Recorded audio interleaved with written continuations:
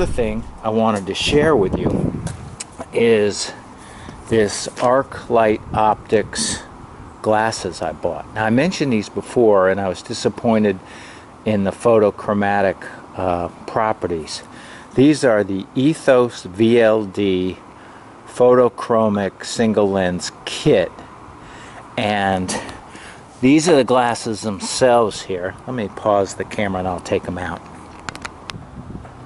So as I mentioned before in a previous video, these things are supposed to be photochromic, but I just don't see them lightening or darkening very much. Now, the wings on these, I'm always losing my words. I'm so old.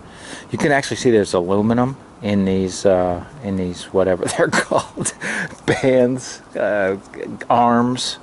Anyway, these fit beautifully inside a helmet, and they've got a nice little flare so that when you push them into your helmet after your helmet's on, they go in very nicely. The field of vision is awesome. The optics are super clear. The only thing is they don't seem to be photochromic. But I wrote them an email, and they've been so responsive. My goodness, they're sending me, they're explaining how, they want to go super light, super clear, super fast because they're for military spec. And when the military breaks into a house, goes from bright sunlight into a house, they need those things to go light very, very fast. So that's kind of their bias. But they have other formulas. They're going to send me additional lenses to try. They just reply to every email. I think I'm talking to the president of the company is what it sounds like. So normally I am not going to pay $100 for sunglasses when I could buy $20 sunglasses on Amazon, right?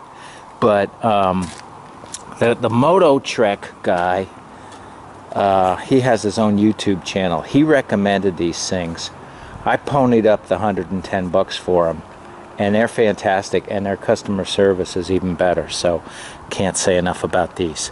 So that's enough chatter. Let's go find some dirt.